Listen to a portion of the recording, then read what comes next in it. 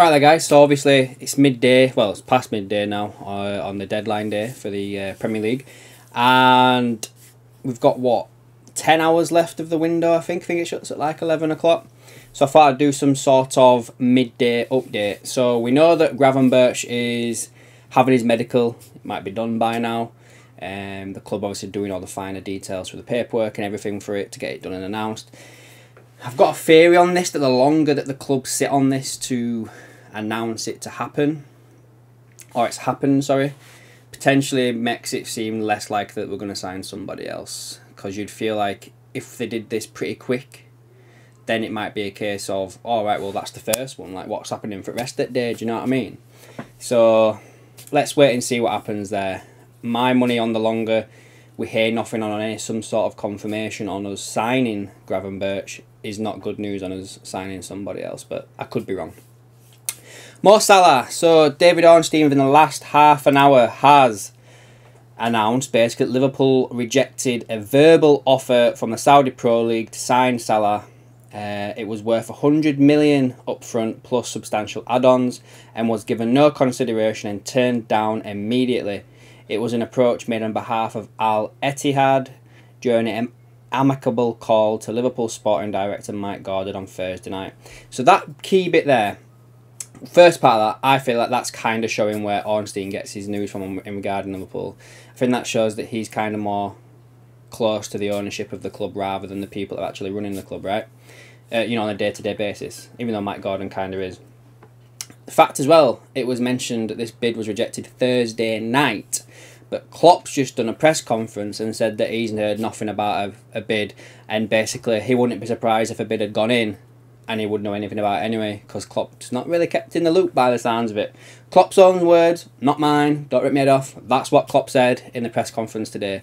Didn't say them exact words, but it was something along them lines, do you know what I mean? So don't like caps lock me to death. The Anfield club, however, reiterated that the 31-year-old is not for sale and considered the case closed. I interpret that as offer more money. That's how I take that, guys, because the next line is, that view is not shared by the Saudis, though, who are expected to maintain a strong interest. So basically, they're going to come back with another bid, guys. Now, I am of the theory, and I know that a lot of people that are going to comment down below are not going to like this, that if they came back with 150 million straight up front, anything plus that, then Salah's been sold, guys. It's a case of that, like, you've got a 31-year-old, you know, he signed a 3-year deal last year, so he's only got like 2 years left on it, so when it comes to next summer, he would only have 1 year left on his contract.